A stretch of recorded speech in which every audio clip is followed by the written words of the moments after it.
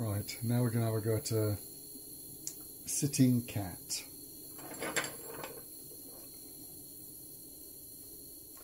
So I'm just turning the glass around in the flame.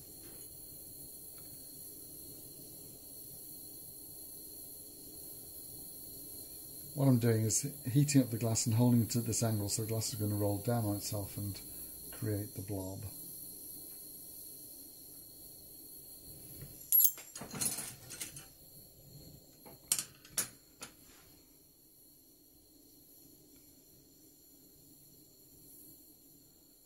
So you can see it sliding down on itself.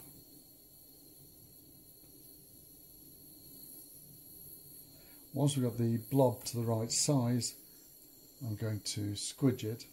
I'm going to press it down on the marver, this metal plate, and I'm going to do that 4 times, which will give us the basic shape for the sat cat.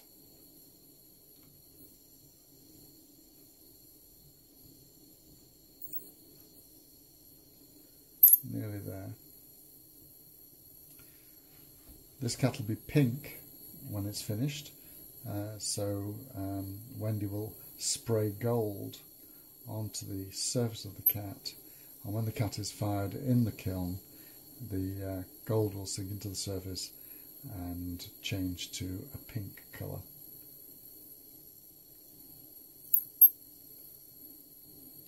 Right, nearly at the squidging point.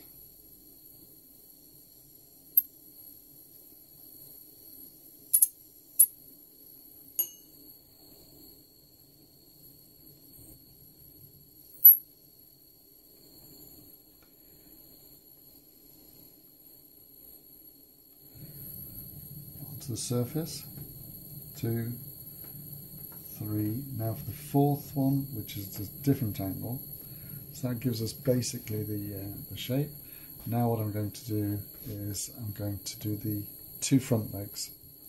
Heating up the end of this rod here, I'm going to drag the glass down the front of the cat's body to create the leg.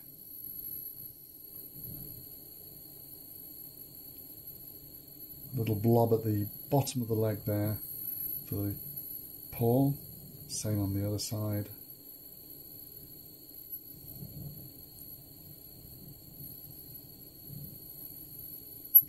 And just squash this down slightly, letting gravity do some of the work. Just squashing that down very slightly. Now for the back legs. Again, just heating up the end of the rod and dragging the glass up and onto the other side as well.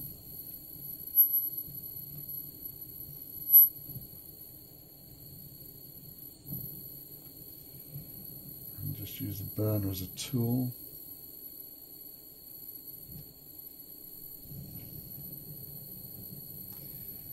Now for the back paws. Again, heating up the glass in my right hand, and just pulling it slightly across like that and onto the other side. There we go. And squashing it down very gently.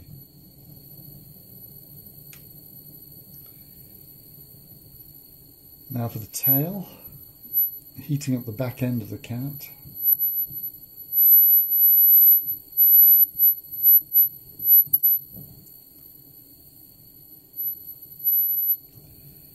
Pulling it out very gently, wrapping it round.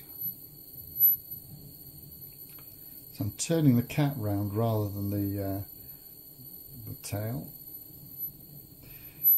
Because glass is a hot material, we have to think in terms of handles, how we're going to hold it.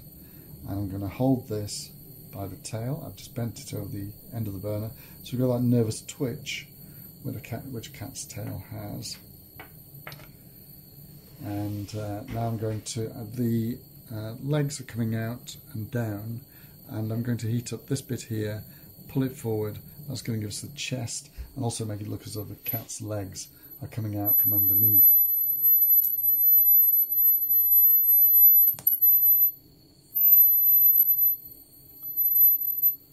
So just turning it round.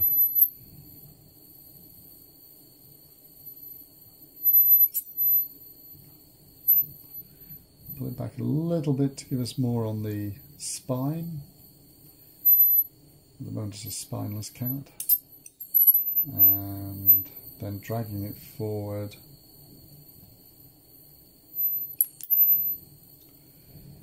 And there we are. Right, now just bend that round now like that.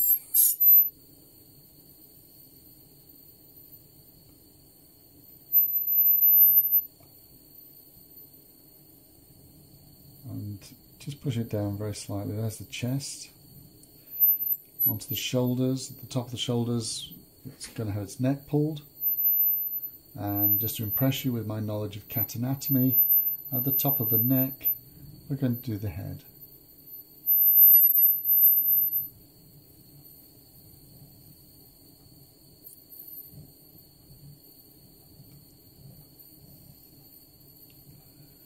So just turning this round. Again, I'm going to give it a little bit of weight for the head. Just wrapping the glass around there.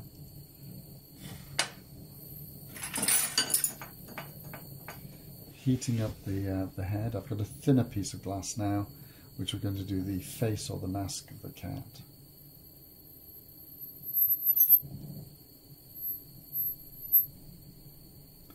Just allowing gravity to pull the head forward slightly. And heating up the end of the thinner piece of rod onto the surface there. That's giving us the muzzly bit. I'll just put it out a little bit more. And now for the nose.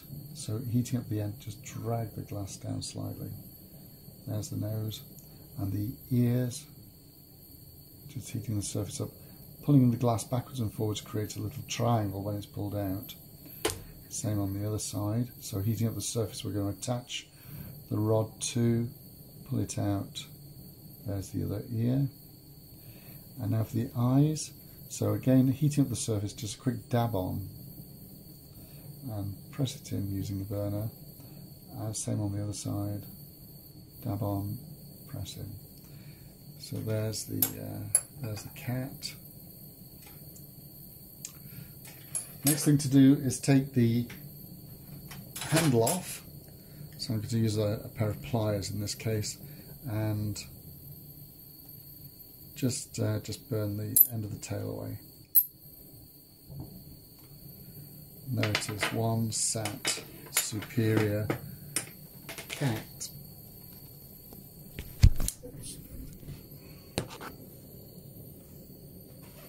There we are.